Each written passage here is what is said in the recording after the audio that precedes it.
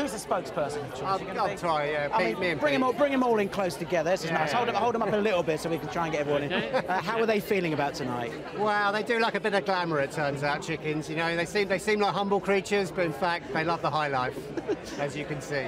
Are they excited about meeting all these very famous actors? Well, I think it may be the other way around. You know, like if he's lucky, maybe Bradley Cooper can have a little moment with Molly or Rocky. You know. How excited are you guys, sort of just personally, obviously, to be here, be nominated? Fantastic, isn't it? Yeah, right. Yeah. Yeah, there's not enough of this in our lives, you know. It's a slow business animations. Every 6 years or 10 years, you get out in the daylight. It's great.